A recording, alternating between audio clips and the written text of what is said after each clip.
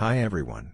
Yamaha's 2021 MT-09 gets its first major update since it hit showrooms at the end of 2013. Fast, light, punchy and affordable. The R&D department in Iwata have reforged their howling 3-cylinder.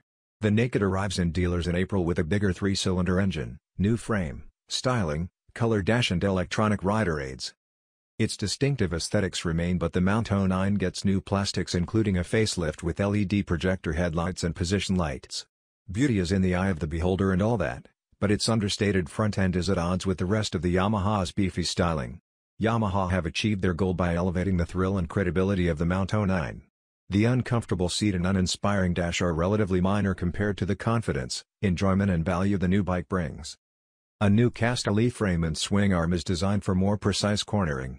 The more compact chassis is 2.3 kilograms lighter with 50% more lateral rigidity, and its forged wheels shave almost another kilogram for less gyro inertia. Forks are shorter to place more weight over the front wheel, which used to be a problem, and handlebars are higher to maintain its upright riding position. Combined with its impressive Bridgestone S22 tires, has a front end that sticks and holds, even on damp and dirty roads. 4-pot radial calipers and twin 298mm discs remain, but the master cylinder is now radial. The MT-09's throaty Euro 5 triple grows from 847cc to 889cc thanks to a longer stroke. It has new pistons, conrods, cams, engine cases, clutch and gearbox with taller first and second ratios. Power is up to 117 bhp at 10,000 revolutions per minute and torque boosted to 67 pounds-foot 7,000 revolutions per minute. Just like an R1 superbike, the MT-09 now has a 6-axis EMU to provide traction, slide and wheelie control and cornering ABS.